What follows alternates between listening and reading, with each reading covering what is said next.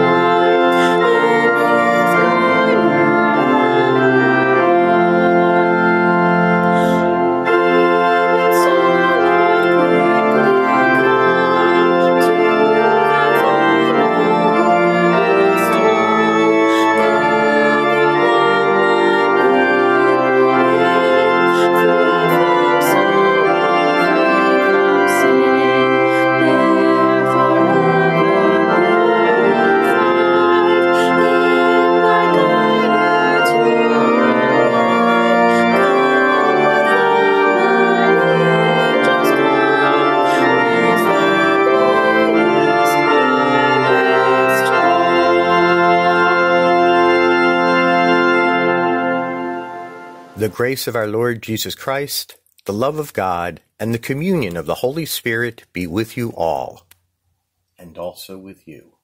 Let us pray together. O Lord, maker of all things, you open your hand and satisfy the desire of every living creature. We praise you for crowning the fields with your blessings and enabling us once more to gather in the fruits of the earth. Teach us to use your gifts carefully, that our land may continue to yield its increase, through Jesus Christ, our Savior and Lord. Amen. We continue our worship with the reading. A reading from 2 Corinthians chapter 9. The point is this: the one who sows sparingly will also reap sparingly. The one who sows bountifully will also reap bountifully. Each of you must give as you have made up your mind, not reluctantly or under compulsion, for God loves a cheerful giver. And God is able to provide you with every blessing in abundance, so that by always having enough of everything, you may share abundantly in every good work. As it is written, he scatters abroad, he gives to the poor, his righteousness endures forever. He who supplies seeds to the sower and bread for food will supply and multiply your seed for sowing and increase the harvest of your righteousness. You will be enriched in every way for every great generosity, which will produce thanksgiving to God through us. For the rendering of this ministry not only supplies the needs of the saints, but also overflows with many thanksgivings to God. Through the testing of this ministry, you glorify God by your obedience to the confessions of the gospel of Christ, and by the generosity of your sharing with them and with all others, while they long for you and pray for you because of the surpassing grace of God that he has given you. Thanks be to God for his indescribable gift. Word of God, word of life. Thanks be to God. Today, I would like to tell you a story from the Gospel of Matthew. Glory to you, O Lord. He put before them another parable. The kingdom of heaven may be compared to someone who sowed good seed in his field. But while everybody was asleep, an enemy came and sowed weeds among the wheat, and then went away. So when the plants came up and bore grain, then the weeds appeared as well. And the slaves of the householder came and said to him, Master, did you not sow good seed in your field? Where then did these weeds come from? He answered, An enemy has done this. The slaves said to him, Then do you want us to go and gather them? But he replied, No, for in gathering the weeds you would uproot the wheat along with them.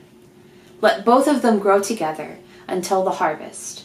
And at harvest time I will tell the reapers, Collect the weeds first and bind them in bundles to be burned, but gather the wheat into my barn. Then he left the crowds and went into the house. And his disciples approached him, saying, Explain to us the parable of the weeds of the field. He answered, The one who sows the good seed is the Son of Man. The field is the world, and the good seed are the children of the kingdom. The weeds are the children of the evil one, and the enemy who sowed them is the devil. The harvest is the end of the age, and the reapers are angels.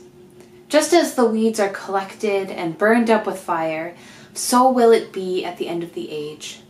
The Son of Man will send his angels, and they will collect out of his kingdom all causes of sin and all evildoers. And they will throw them into the furnace of fire, where there will be weeping and gnashing of teeth. Then the righteous will shine like the sun in the kingdom of their Father. Let anyone with ears listen. The Gospel of the Lord. Praise to you, O Christ. Hi there, everybody. How you doing, kids? I was just sitting here staring at all these things that have suddenly arrived in our chancel area at church. Can you see them? I just done it. It's like a food cupboard or something. If you look around, you can see, oh, look at, there's a big horn. I think they call it a cornucopia. Can you say that? That's a big word if you can learn that. Cornucopia. Cornucopia.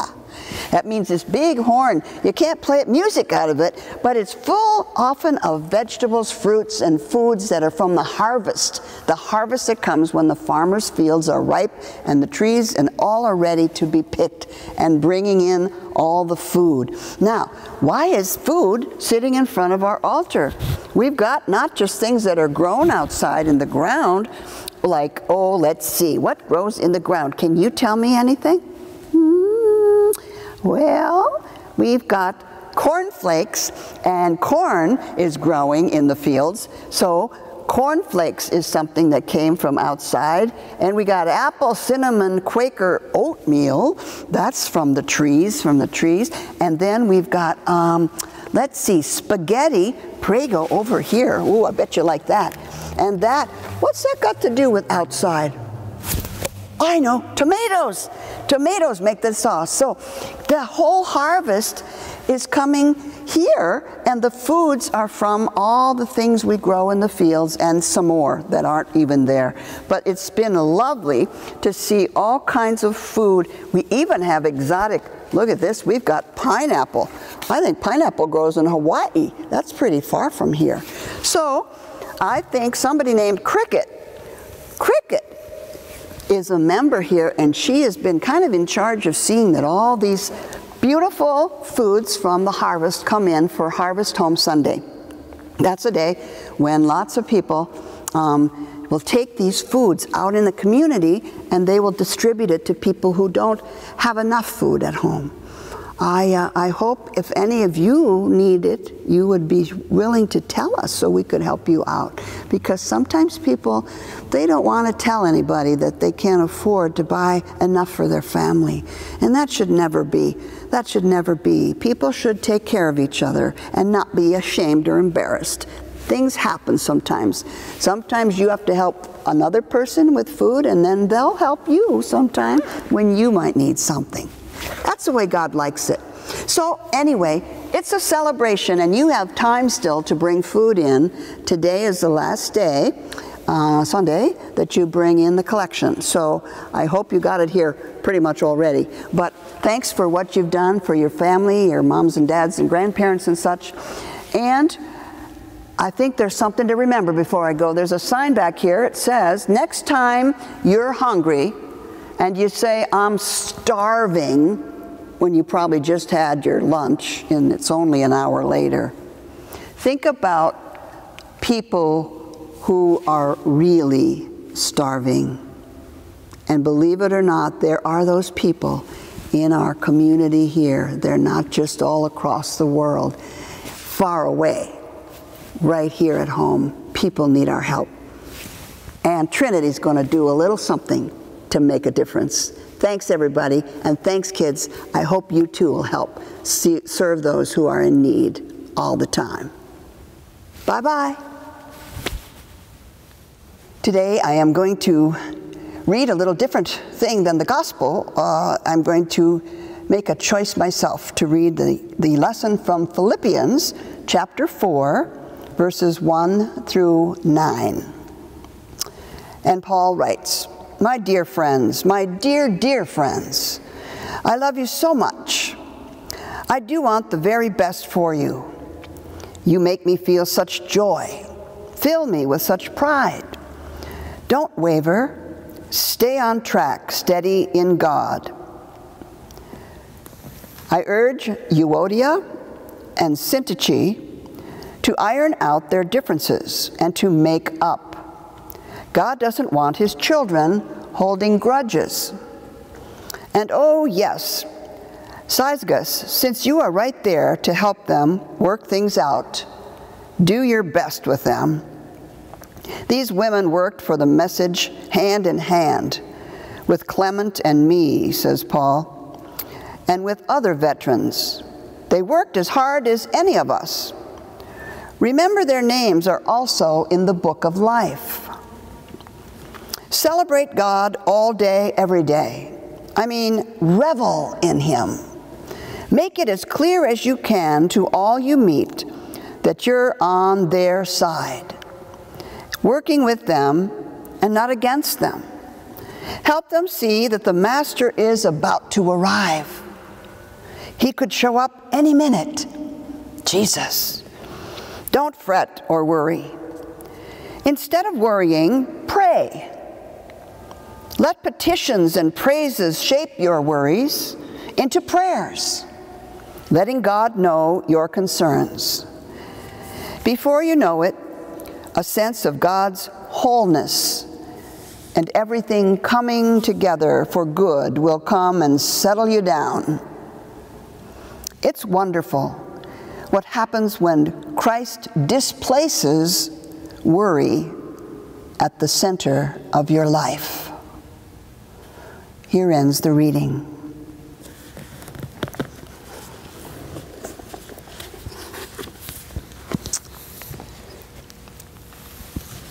Let us pray.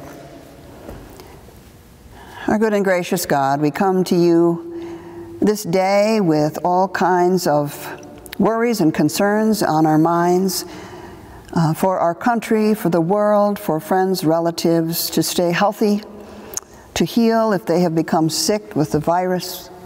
We pray for discoveries to put that virus away and just defeat its power in our world. We ask that we can also be especially careful and helpful to those who may be sick, to encourage them, strengthen them, remember them, and for those who have had losses of family members, that we will also support and remind them there is a promise in Easter that one day we'll all be together again.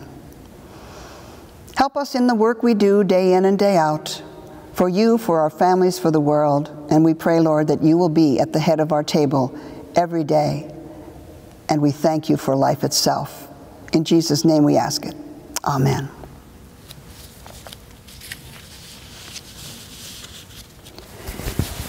I wondered if you knew the old children's poem. It goes like this. There was a little girl who had a little curl right in the middle of her forehead. And when she was good, she was very, very good. But when she was bad, she was horrid. Now some of you, if I could see you, would be looking at me with blank stares. Where on earth did she get that? Well, it's from my childhood. I don't remember where. Others of you will giggle and start to remember who first taught you this crazy little poem. And still others may bring into focus one or two testy childhood female playmates who could star in this little rhyme. These companions could be headstrong and want their way all the time, from hopscotch to making and dressing up the snowman. Well, of course, we consider ourselves to be the patient, flexible, mature Christian friend, right? Now, I realize my attempt to typecast any of you will be dangerous. So, where am I going with this nursery rhyme? Well, it came to mind because our lesson from Philippians today is about two rare, exceptional missionaries who are causing some pressing concerns in their community. Up until now, they have been rock stars and trailblazers with the Apostle Paul and with other brave evangelists in Philippi. But you see, the rare fact is these co-workers of Paul's are female. Yes, they're women. They're women missionaries going throughout the countryside. They have preached and taught boldly about Jesus in the public square or secluded highways along the way, alongside, mind you, Paul and the other male evangelists. For long periods of time, they have been out on the road or in the cities.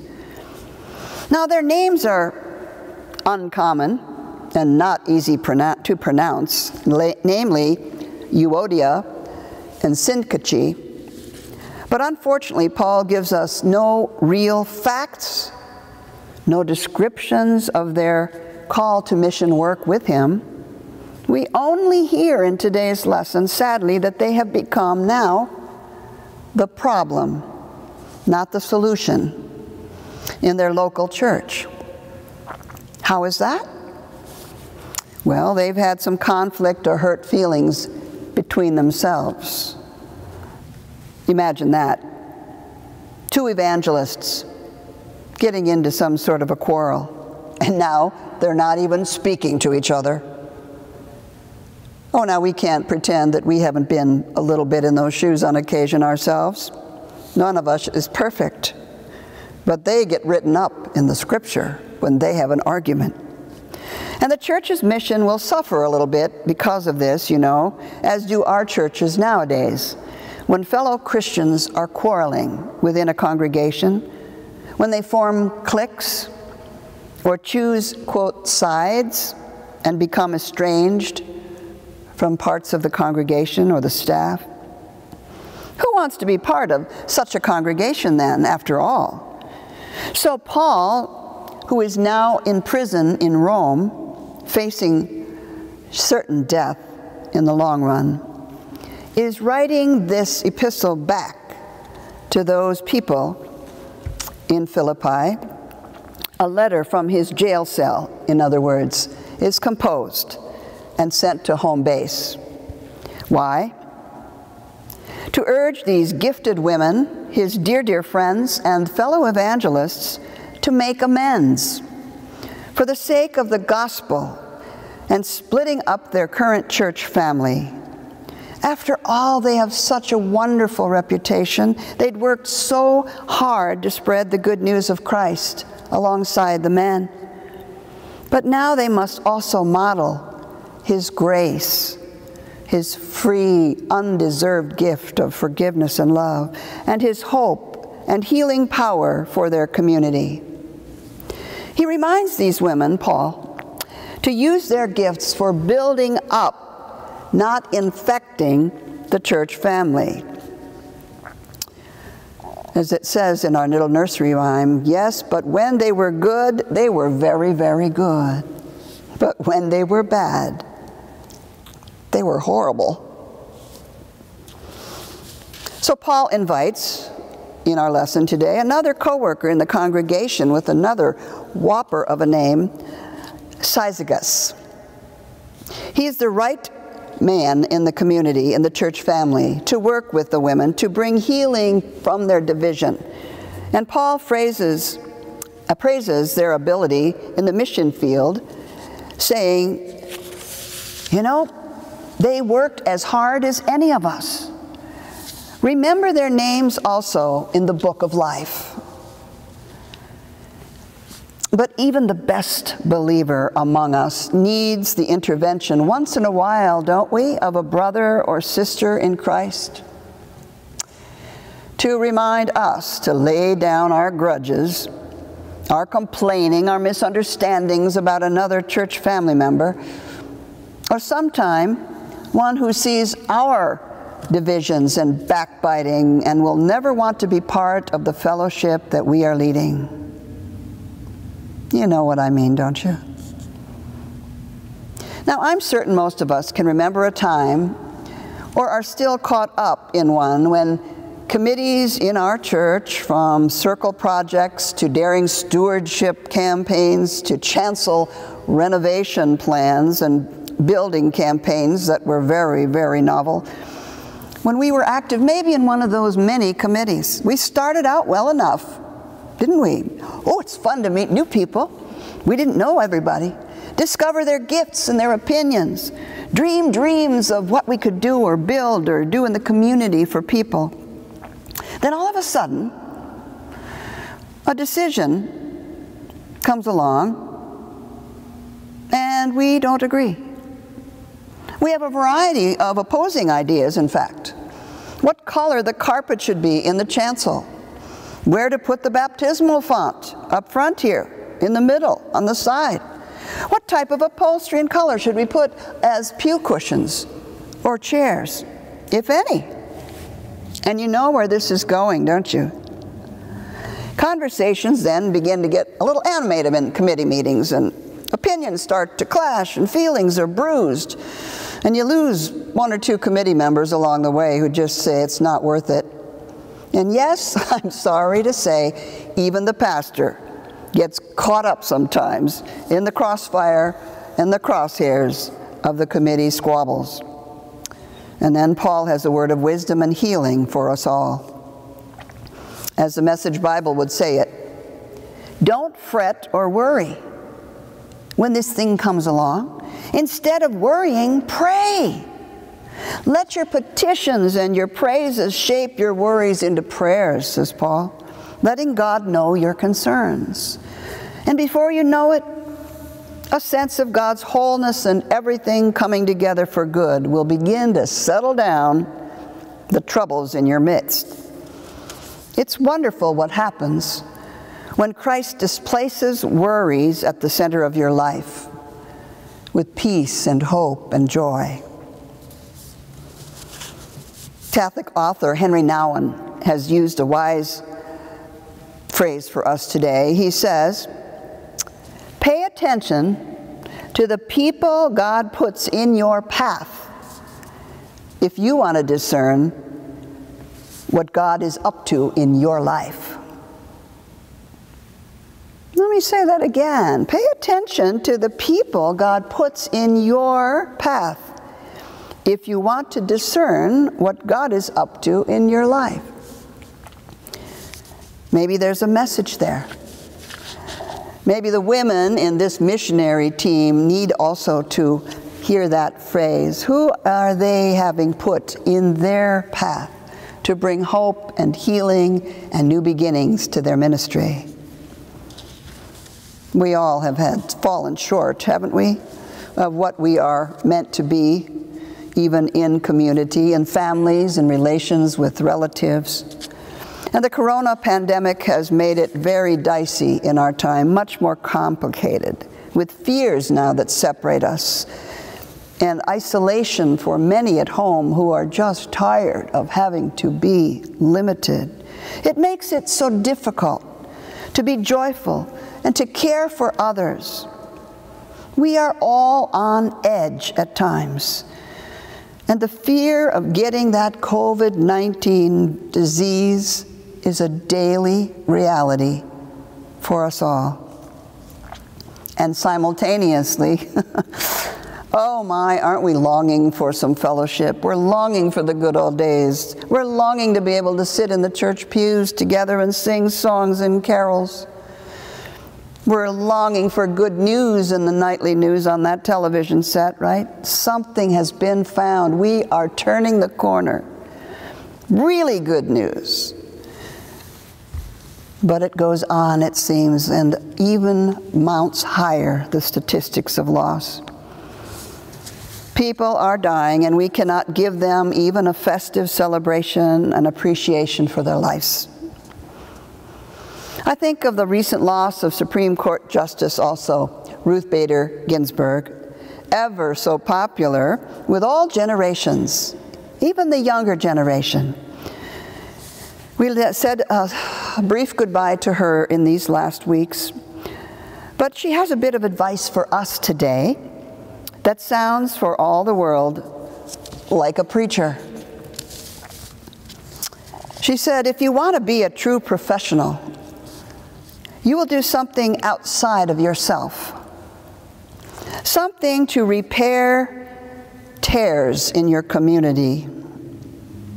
Something to make life a little better for people. People less fortunate than you.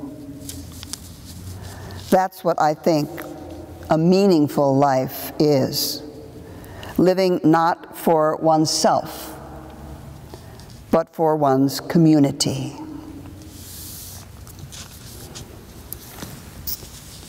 Our missionary women have done that. They've lived for community, and now they're in a time of need and conflict. I'm sure that they resolved it in time. It's been 2,000 years or so since it happened. And yet, don't we have the same problem still today over and over again? And so I close with Paul's advice to his dear community of Philippi in these words. He says, "Finally, my beloved, whatever is true, whatever is honorable, whatever is just, whatever is pure, whatever is pleasing, whatever is commendable, if there is any excellence and if there is anything worthy of praise, think about these things. Keep on doing the things that you have learned and received and heard and seen in me. And I know that the God of peace will be with you." Amen.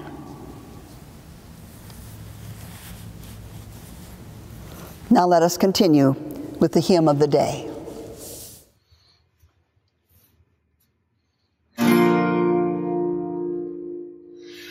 For the fruit of all creation, thanks be to God. For the gifts of every nation, thanks be to God. For the plowing, sowing, reaping, silent while we are sleeping, human needs and earth safekeeping, thanks be to God. In the just reward of labor, God's will is done. In the help we give our neighbor, God's will is done. In our worldwide task of caring for the hungry and despairing, in the harvest we are sharing, God's will is done. For the harvest of the Spirit, thanks be to God. For the good we all inherit, thanks be to God. For the wonders that astound us, for the truths that still confound us, most of all that love has found us, thanks be to God. Let us profess our faith using the words of the Apostles' Creed. I believe in God, the Father Almighty, creator of heaven and earth. I believe in Jesus Christ, God's only Son, our Lord, who was conceived by the Holy Spirit, born of the Virgin Mary, suffered under Pontius Pilate, was crucified, died, and was buried. He descended into hell. On the third day he rose again. He ascended into heaven. He is seated at the right hand of the Father, and he will come to judge the living and the dead. I believe in the Holy Spirit, the Holy Catholic Church, the communion of saints, the forgiveness of sins, the resurrection of the body, and the life everlasting. Amen. With confidence in God's grace and mercy, let us pray for the Church, the world, and all those in need. Gracious Host, fill your Church with a spirit of joyous hospitality. We pray for bishops, teachers, church leaders, and all children of God as they invite others to your table of boundless grace. Lord, in your mercy, hear our prayer. Gracious Host, as creation waits with eager longing for redemption, protect your creatures that are mistreated. restore valleys, mountains, and pastures, and still the running waters. Lord, in your mercy, hear our prayer. Gracious host, as you set a table in the presence of enemies, so bless the effort of diplomats, international peace workers, and world leaders who navigate conflict. May they proceed with dialogue and understanding so that justice and peace prevails. Lord, in your mercy, hear our prayer. Gracious host, let your gentleness be known among those who are weary or ill. Strengthen doctors, medical care workers, and caretakers who see to their needs. We pray especially for Al Maurice, Carolyn Levera-Wolf, Leon Strohecker, Craig Newberger, our President and First Lady, and all our elected officials who join others who are suffering from COVID-19. Those listed on our prayer list, and all those we name in our hearts, either silently or aloud. Lord, in your mercy, hear our prayer. Gracious host, you give us more than we need with the expectation that we share with others. On this Harvest Home Sunday, we give thanks for the bountiful blessings you bestow on us. Help us to be faithful to your calling to care for the poor and needy by sharing from the abundance we have. Help us to be cheerful givers, knowing that we are doing your work in this land. Lord, in your mercy, hear our prayer. Gracious host, as we remember those who have died and are gathered at the heavenly banquet, comfort us with your presence. Assure us of peace at all times. Lord, in your mercy, hear our prayer. Listen as we call on you, O God, to enfold in your loving arms all for whom we pray, in the name of Jesus Christ our Lord. Amen. Let us continue now with the offering.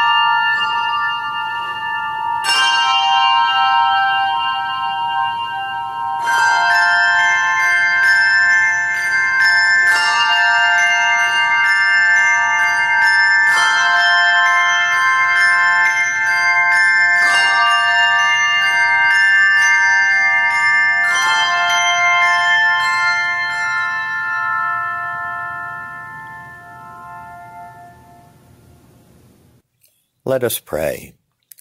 O God of justice and love, we give thanks to you that you illumine our way through life with the words of your Son. Give us the light we need, awaken us to the needs of others, and at the end bring all the world to your feast. Through Jesus Christ, our Savior and Lord, to whom, with you and the Holy Spirit, be honor and glory forever. Amen. Lord, remember us in your kingdom and hear us as we pray.